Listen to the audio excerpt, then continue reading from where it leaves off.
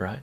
But before we get into the options, one thing you want to do is, if you don't know what options are, here is a link to Investopedia.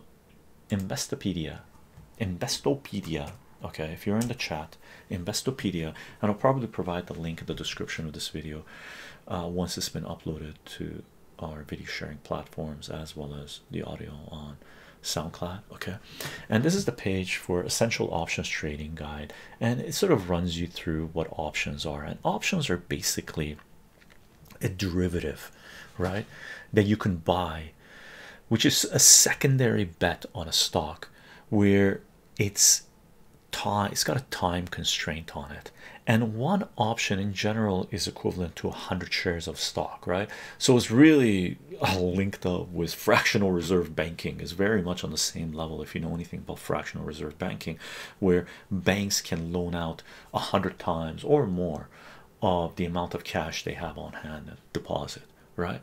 So options you can think about as, if you end up buying one option for a certain stock, may it be puts or calls, is basically gives you control over 100 shares, okay, over a certain amount of time. Okay, so that's what options are. Now, if you're betting that a stock is going to go up, they call those options calls, right? If you're betting that a stock is going to go down, they call those options puts. Okay, and this page has videos in there as well, but what we'll do, we'll just read the key points here. Okay, key takeaways. And by the way, before we continue anymore, my internet has been kicking in and out in the morning. Early morning was kicking in and out. It's snowed here a lot, it's cold and whatnot. So if there's any interruptions, if the live stream breaks, my apologies, sort of beyond my control, and I will try to come back up again as soon as we can, right? If not today, we'll continue this discussion in a future day, right? But here's the key takeaways from options trading, and we're just going to read this from Investopedia, right? So key takeaways. Point one: an option is a contract giving the buyer the right but not the obligation, which is extremely important, but not the obligation to buy in the case of a call, or sell in the case of a put, the underlying asset at a specific price on or before a certain date. And we're going to expand on this. We'll take a look at this, right? Point two: people use options for income, to speculate and to hedge risk, right? And when it mentions people use options for income, basically those are people that are either writing calls or writing puts, right?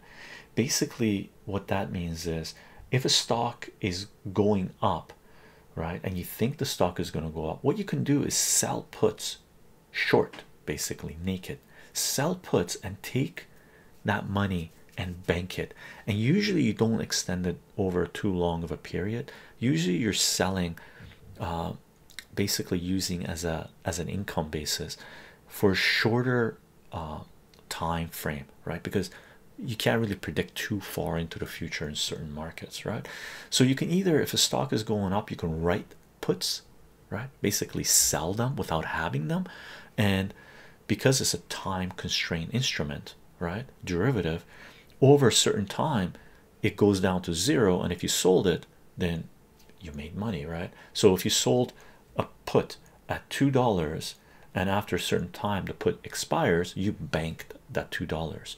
And the same can be said if the stock is going down. If the stock is going down, you can write calls on it, right? If you sell a call at $2 and the stock never goes up, that call is banking the money because it's going to go down to zero, right? That's the income part of it. Speculation is just basically either writing puts and calls, shorting them, or buying them straight up, puts and calls, and betting that a stock is going to go up or down. Hedging risk is basically if you're got a position in a stock, right, and you think there might be some bad news coming, but you don't want to pull out of that stock for multiple reasons, one of them being you don't want to pay taxes, right? If you had a lot of gains, if you sell a stock, then you have to realize those capital gains, right? So you don't want to necessarily realize a capital gain just in case there's going to be a hiccup in the company, in stock, right, in the price of the stock. So what you can do is, if you're betting the stock is going to go up and you want to lock in your profits, you can buy puts, which basically means that you're going to bet that the stock is going to go down for a short period of time or a long period of time, doesn't make a difference. And if the stock goes down, then you can sell the put, and that difference, right, that difference, you didn't really lose because the stock went down, you just covered it with your put. And the other way around, right? If the stock is going down and you think it's going to go down a lot further, but there might be some news coming in that might push the stock high, you might end up buying calls for it. And if the stock does a bump, right, then you made that difference, you made money off that, and you can sell that and then wait until the hype is over and the stock continues its downward trend, right? So those are what income, speculate, and hedge imply, right, or are referring to.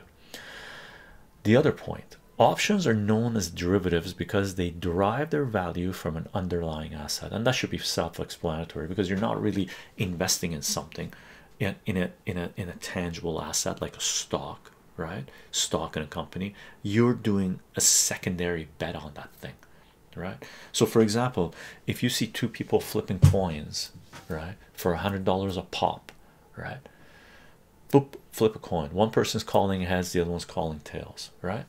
Well, those people are playing for $100 a pop, but the audience can make secondary bets on the flip, right? So a couple of other people that are watching these guys flipping a coin might decide to say, hey, listen, I'm willing to give you 2-to-1 odds that the guy flipping a coin is going to get 2 heads in a row, and one person may take the bet, right? And because that's happening, the odds are more, right? So that person, when he takes the bet, he'll put $100 up, and because this person gave 2-to-1 odds, if the person flipping a coin doesn't get heads twice in a row, the person that offered the option, right, will lose $200, and the person that took the option bet wins the $200 and takes his 100 back, right? And flip, the person does flip 2 heads in a row, the guy who put up $200 wins $100 from the other guy. That's the way you should think about derivatives. And there's multiple layers of derivatives, right? The stock market has a certain amount of value being played on it, but the derivatives market is a few orders of magnitude larger than that. Okay, it's huge. So if, when you see liquidity completely die out in the market, it means the derivative market is being destroyed, or there's a lot of people making a lot of money, which is usually a two-way trade, right? It does happen. Lonely Piggy, how are you doing? Hello, Chycho and chat. Hope everyone's having a good New Year's Eve so far. Indeed, good New Year's morning for me. I'm eating pastries, Mum's pastries. I'll show you guys in the big screen. Super delicious, super delicious. First time chat. Imlumbo. Hey Chycho, first time chatting you live. I'm interested in what family is currently invested in. I am still more puts than calls. Indeed. Okay. Imlumbo family right now is I forget what the percentage is. There's been a lot of trading going on.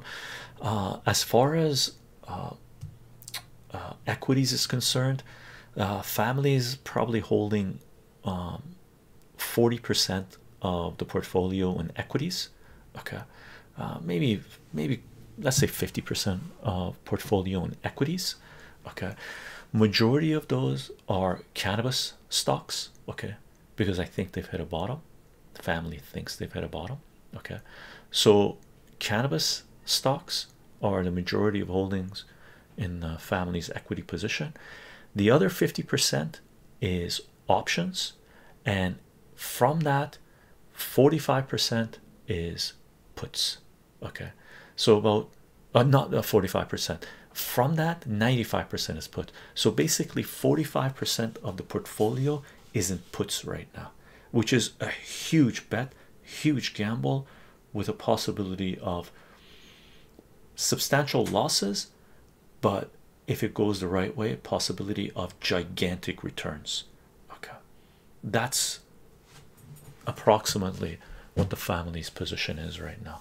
And the puts are encompassing some high-end FANG stocks, tech stocks, as well as some industrials as well. Okay, as well as some consumer goods, textiles, if you want to call it, right? The fourth point they have here, gotcha, thanks so much. Still have puts on Twitter, still have puts on Twitter, indeed. Sold out of puts. Family sold out of puts. Family obtained put positions in Twitter when it was in the 60s and 70s, low 70s, and sold out in the low 50s, right? Sold out a little too early, but it's locked in profits. Twitter went down to 43, 42. It bounced to around 44, and the family just acquired puts, some more puts on it this week, right? And since we're towards the end of the week, you can guess when it was, early week as well as later week, a $44 a week trade, and they're longer time frame, because short time frame it might still pop up, but on the longer basis I don't think Twitter has a hope in hell of retaining its value market cap. Okay, possibly high gamble, right? The fourth point in these key takeaways is a stock option contract typically represents 100 shares of the underlying stock, but options may be written on any sort of underlying asset, from bonds to currencies to commodities. And I've never played the forex. I've never played options on bonds, currencies, or commodities. Only puts and calls, as well as for stocks, equities, as well as straddling, right? Which is basically betting that a stock is going to do movement. Okay, that's what you're looking for when you're buying puts and calls. You're looking for movement, because with options, you basically, it's a time sensitive bet, right? The longer you hold, every day that goes by, you lose a little bit of your value on your options, right? And as you get closer to the expiry date, the option value drops significantly. Okay, so that's sort of the underlying takeaway from this. And when you control 100 shares, just think about it this way: if you buy one option for a certain company, you control 100 shares. So if the stock price of that company does a $1 movement, you didn't just make $1 if it's on the way up, or lose $1 on the way down. You made $100 or lost $100, right? If a stock moves $10, you control the 100 shares, then that's $1,000, right? So, and there's time sensitivity in there. There's what do you call it, the premium you're paying for it and whatnot, but that's sort of the base way you can think about it. And on this page, there's videos that you can listen to, what are options, and they run you through it. Options as derivatives, calls and put options, call option example, more videos, put option example, and you can go through it. Buying, selling calls and puts, buy call, sell call, and all these things that you can do. And then secondary, hedging your bet, straddling and whatnot. So there's a whole bunch of information there, and I'll link it up just in case anybody has popped in more recently. Okay,